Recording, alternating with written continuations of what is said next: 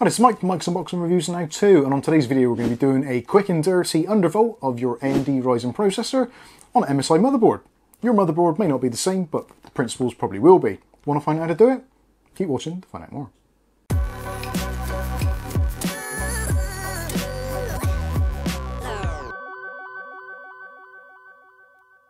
Okay, so in today's video we'll be taking a look at how to undervolt your processor. Now you're probably thinking, well, why the heck would I want to do that, Mike? Well, there's a few reasons. You may actually get better performance out of it. That is potentially going to happen. Your processor quite likely will run a little bit cooler, and also you'll be saving energy, less noise, all those kind of usual things. So if any one of those things actually does appeal to you, then potentially you might want to do this. It's actually very simple to do, and there's kind of not a great deal that can go wrong here. What I would suggest is before you do anything, obviously back up your settings, etc, etc. I'll show you how to do that shortly on the motherboard. You can actually set a profile, so if things do go pear-shaped, you can revert back. Something else I would say as well, a very, very strong warning, obviously, potentially this can make your system unstable. So do prepare for that. If this is in some way a main production machine or something which is mission critical to what you do or to make a living or any of those things, then clearly you probably don't want to be doing this. But if you don't mind having a fiddle and you want to have a little bit of a gamble, see if you can get a bit more performance or make your processor a little bit cooler, let's get on with it. Okay, so starting off, this is desktop on my PC. So this is Ryzen 5 3600. Just done a quick Cinebench score. I would suggest if you can do this, also got hardware monitor open. I'll leave links for both of these in the video description. You can just pick up Cinebench R23 from the Windows Store. So just click on the little thing down there, the little handbag from Microsoft Store, and you can go and pick it up. It doesn't cost anything. Same with hardware monitor, no charge there. You can just download it and just keep an eye on the temperatures. Now obviously you don't need to do any of this if you don't want to. You can use other methods of testing, but Cinebench does put quite an extreme load on the processor, a very unnatural load I should add, but generally if it's going to be stable within this, then you should find it stable in general within Windows also. So things to take a note of are obviously your temperatures. So we've had a lowest recorded temperature, 34.1 degrees Celsius, highest was 68.6, and our Cinebench score here was 9,299 points. So not too bad. So we've got our baseline results here. So we can close this down now, and we want to restart and actually go into the BIOS on the computer. So it's going to restart. When we're restarting, just going to smash the delete key or whatever key is appropriate to gain access to your BIOS. Yes, restarts anyway. So yeah, just keep on mashing the delete key or F2 or whatever it is for your particular motherboard. And not all motherboards will have this facility. So if there's a board out there which doesn't have it, don't panic. It's just one of those things. Not all boards will allow this kind of modification. And here we go. So this is our MSI ClickBIOS 5. This is the B550 Gaming Plus. I had to remember what it was then.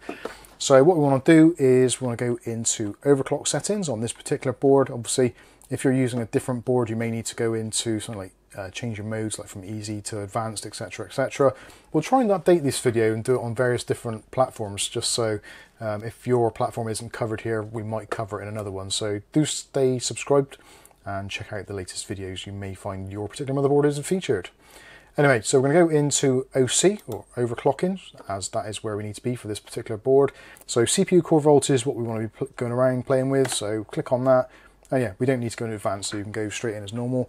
So we've got a couple of options there. So you've got auto, override mode, offset mode, override and offset mode, and AMD overclocking. So in this particular instance, because we want to undervolt our processor or feed it less voltage, we want to go into our offset mode.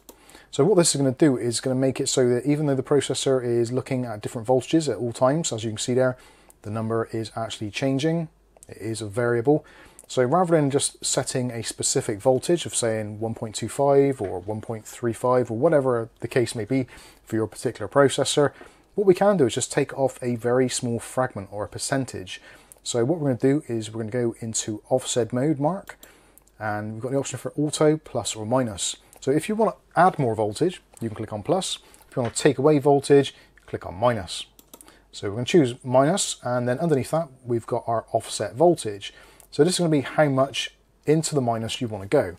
Now, most AM4 platform boards will support various levels. Now, depending on the processor, how many cores, etc, etc, this is going to be variable for your particular system.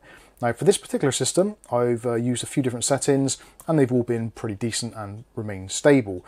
Now I would suggest starting off with something quite moderate like 0.050, and that's going to take off effectively 500 millivolts, 0.05. So at the moment where you can see where it says CPU core voltage, imagine we're going to take off 5 off there. So effectively it's going to be running at 1.32 rather than 1.37. So basically just take off your 0.5, simple subtraction in maths. Now obviously you can do that, you can put in any voltage you want there to take off, but you may find that your voltage may drop a little bit too regularly or a little bit too much and could potentially cause system failure or system crashing. Now you can, if you want to, you can go in and change things like your voltage drop or your V droop. So you can enhance that so it will kind of mitigate that. Essentially, this is supposed to be quick and dirty, so all we want to do is just reduce the voltage a little bit, just enough to lower those temperatures or potentially get a little bit more performance. Now, we're going to try 0.5. You can put in there 0.75. You could, if you want to, put 0.1 if you wanted to, but that is probably going to be a bit much without further tweaking. You can, of course, if you want to, just put in 0.25. It will effectively go up in quarters, so 0.25, 0.5, 0.75, etc., etc. So it is going to be kind of granular in that respect. So anyway, we've put in our information there, so that's fine, and all we need to do now is close this so we can change. So it says now what we're doing, so we've gone from auto to offset mode. Our offset mode mark is going to be minus, and our voltage is going to be 0.05. Now obviously if you put something in there completely wrong, it is going to fail, so let's cancel that a second. What you can do is you have got the option to save profiles for your overclocking. Press escape and you get the menus on the other side. So we want to go to OC profiles, and at this point here you can change your profiles, save them, load them, etc., etc. Do what you want to do. I'm not going to bother at the moment, but you can do if you want to. Go in there, set a profile for it. You could say on there what voltage you've got it set to, those kinds of things. So if you want to play with a few profiles, you can do to switch between them. But yeah, entirely up to you. So it's still got our settings there. So let's come out of there. Again, information's there. So we're going to reboot now. And we'll go back into Windows and we'll test our new settings. Okay, just a little update there, just to let you know. I've turned on Precision Boost Overdrive and our scores are within about 100 points of what they were previously. But we've now got a 0.05 millivolt or 0.0500 millivolt undervolt.